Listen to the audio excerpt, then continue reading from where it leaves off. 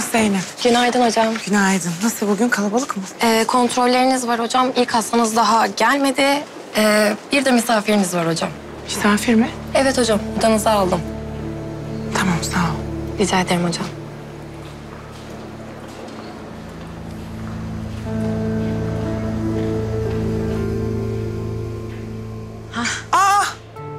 Ya ne işiniz var burada? Merhaba Aslı'nın. Merhaba, hoş geldin.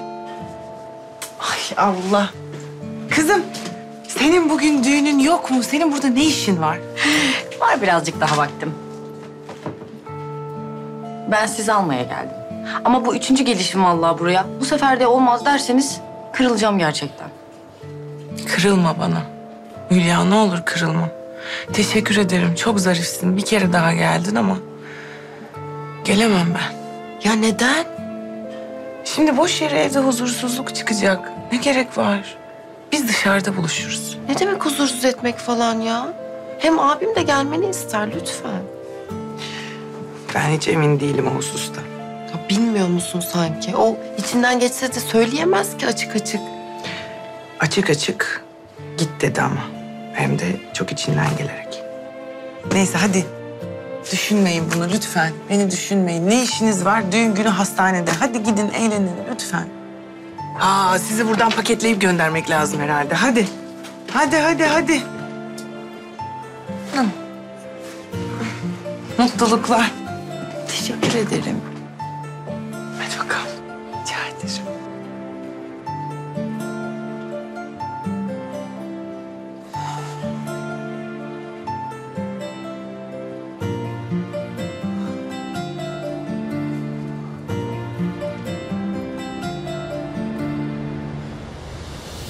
O Cüneyt'i yakaladın mı? Uzun zaman oldu itirafını vereli. Yok. Ama peşindeyiz yani. Yakalayacağız. Nereye kadar kaçacak? Saklanır o. Elinde sıkı tutacaksın, öyle bırakmayacaksın. Merak etme sen, peşindeyim. İyi. Ciğerini bilirim o itin ben. İşi gücü paradır onun. İlla ki açık verecektir, o zaman enselersin. Sıkıntı yapma. Enseleriz. Düğüne geliyor musun? Ben geleceğim. Gerçi o Namık Emirhan'ın soluduğu havayı solmak zül ama... Dilsiz aradı. Şahsen rica etti. Ne yapayım? Ayıp olur adama. Suna ile Özgür gelemez. Özgür'ün biraz ateşi var. Aslı, konuştunuz mu? Geliyor mu? Konuşmadık kardeşim. Konuşmayız da. Ah be abicim ya. Ya nedir bu öfke? Yani geçer diyorum ama her gün daha kötü oluyorsun. Hayır, ne yapmış olacak ki kız sana? Birbirinizi seviyorsunuz. İnsanlardan geçmek bu kadar mı kolay ya? Herkes benden bu kadar kolay geçiyor. Mesele kapandı Yiğit. Abi mesele Aslı. Hayır yani anlamıyorum. Sen de anlatmıyorsun ne olduğunu. Konu kapandı diyorum. Göreceğiz işte hep beraber ne olup olmayacağını. Sen de bilmiyorsun yani. Bu da güzelmiş. Bir şey oluyor, ayrılıyorsunuz. Cevabı sende de yok. Ne acayip adamsın Ferhat Aslan ya. Ne yapayım oğlum? Bütün acayiplikler beni buluyor işte.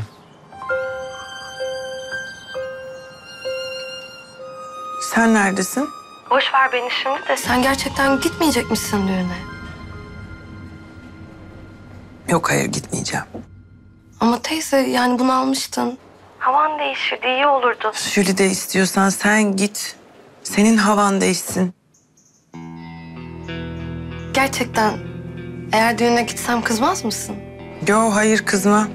Artık hiçbir şeye kızmıyorum. Sinirlerimi aldırdım. Kıyamam sana canım benim. Neyse. Sen istiyorsan git. Hoş, senin Hülya'yla da aran iyi değildi. Niye bu kadar ısrar ediyorsun gitmekte bilmiyorum. Umarım yanlış bir şeyler yapmazsın Jülide. Vallahi hiç Hülya'ya meraklı olduğum için değil ama benim de otur içim şişti evde. Biraz havamın değişmesi gerek gerçekten. Ama şimdi sen de böyle gelmeyeceğim deyince içime sinmedi benim de. Tamam işte, istersen git, istersen gitme. Kapat. Kapatıyorum.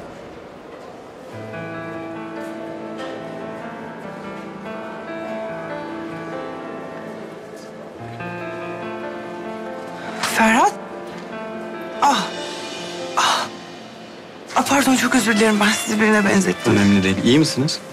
İyiyim. Sağ olun. Gelin oturun şöyle isterseniz. Yok, teşekkür ederim. Sağ olun gerçekten. Emin misiniz? Eminim. Sağ olun.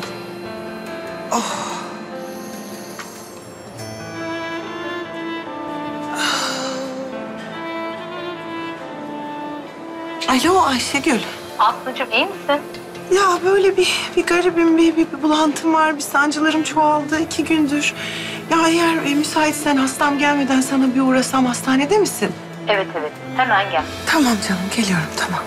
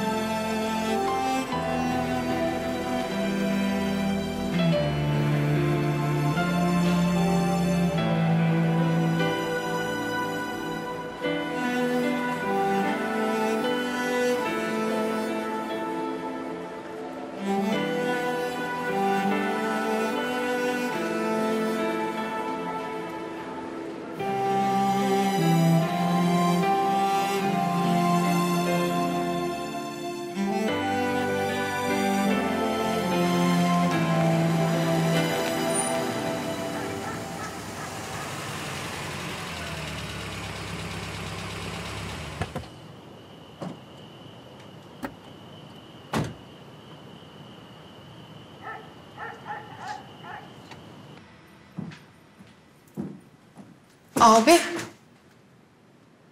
Bir şey söyleyeceğim. Söyle.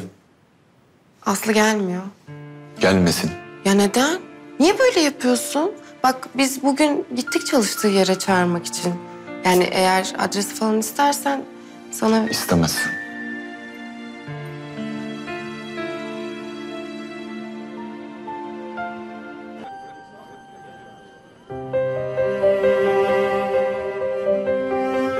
Geldi. Şimdi nefesimi kesen ne peki? Aşk, sevgi, öfke, çaresizlik, umutsuzluk. En kötüsü Ferhat Aslı'nın da kendisi mi? Hangisi?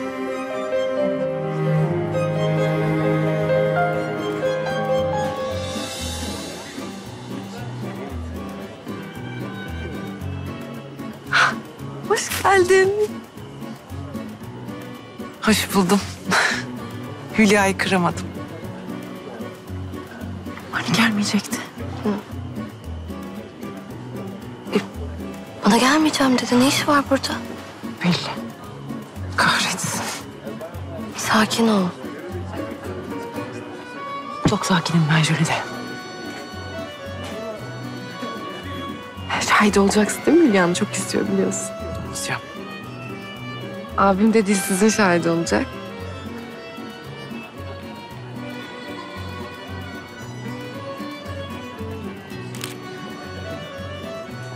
Başlıyor herhalde nikah. Geçsek mi?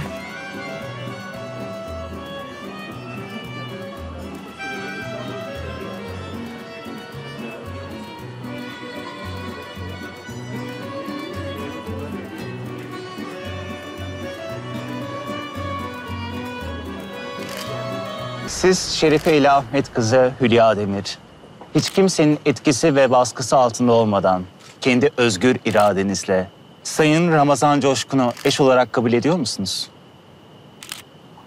Evet. Kanalımıza abone olarak tüm videolardan anında haberdar olabilirsiniz.